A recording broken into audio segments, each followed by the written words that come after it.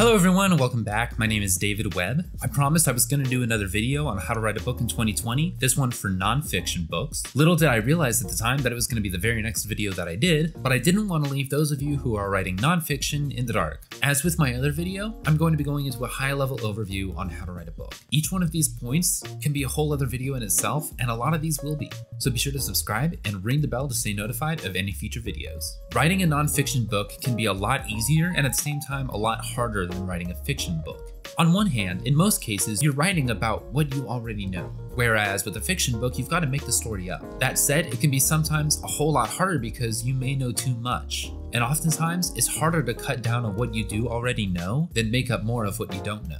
But hopefully this video will give you some clarity and some insight on how to write a nonfiction book. So here we go. Step 1, define why you are writing this book. If you don't know why you're writing this book, you're gonna lose your focus. Are you writing this book to grow your business? Are you writing this book to build an audience? Do you already have an audience and you simply want to inform them? Do you want to expound upon already existing content? Do you want to be the authority on a particular subject? There are 1,000 reasons to write a nonfiction book, and you need to identify why you're writing your book and write it down. Next, you want to define whom you're writing the book for. This also applies in fiction books, but I believe it's more important for nonfiction, at least in the writing stage. With fiction books, it comes into play more with publishing. You want to define long-term whom your target audience is. But when you're writing nonfiction, it's going to help you focus your book even more. You're going to go into every chapter knowing who's going to read this book and what kind of information they're going to benefit most from.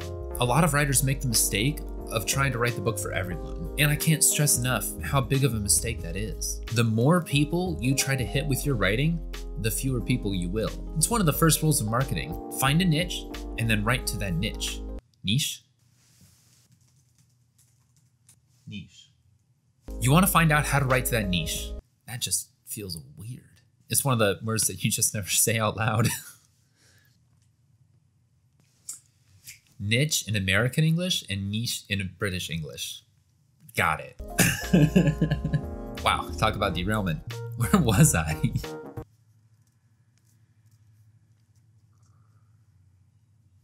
The more defined your niche is, the more defined your writing is going to get. The more customized content that you're actually going to write. The more people will appreciate what you're actually writing because it will speak to them on a deeper level. Once you know why you're writing and whom you're writing for, you can take those together and write a really powerful book.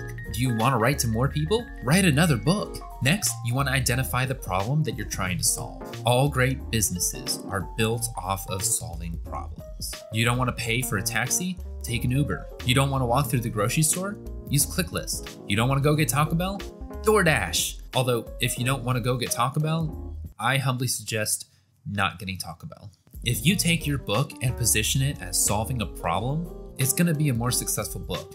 And if you teach people how to solve a problem, they'll love you for it. They'll recommend you to other people. And the bigger problem you solve, the more money you're going to make. Next, you want to do research. You may already know a lot about what you want to write about, but research will help you do a bunch of different things. First of all, if you don't know something key about the subject, this research could reveal gaps in your knowledge that you're going to want to fill before you write your book. Next, you'll get a better feel for how other authors are positioning this same subject so that you can brainstorm ideas on how to tackle this subject in a brand new way. And finally, you'll get a better feel of what kind of content people are responding to. And as an added bonus, if you're reading a book, that's going to help your writing. The more you read, the better you write. It's one of the cardinal rules of writing.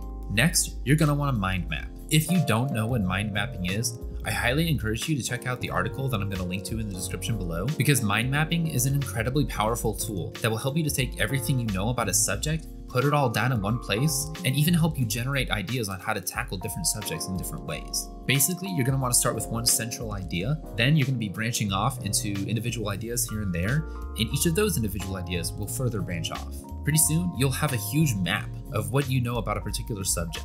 And that's going to segue nicely into what you want to do next, which is plan your writing. I don't believe that you should pants a nonfiction book, that is, write by the seat of your pants. Nonfiction books need to be even more organized than fiction books. It's going to flow better with the reader, they're going to be able to find information more easily, and it'll make a whole lot more sense. That said, I highly encourage outlining it. Take what you have on your mind map, and then outline it into an order that makes sense to you and hopefully the reader. And then you're going to take your outline, you're going to take a Word document or Scrivener, highly recommend Scrivener, and then just expound on each one of these points. And pretty soon, you'll have the rough draft of your book. It's that easy. And that's it, guys. There's a lot more that I can say about all this, and if you have any questions about any of this, let me know. I'm going to be taking certain aspects of this video, and I'm going to be going into more detail about these in future videos. But if you have any specific questions on any of these subjects, just let me know. Be sure to like, comment, subscribe, and ring the bell to stay notified for future videos. Thank you again for joining me, and get back to writing.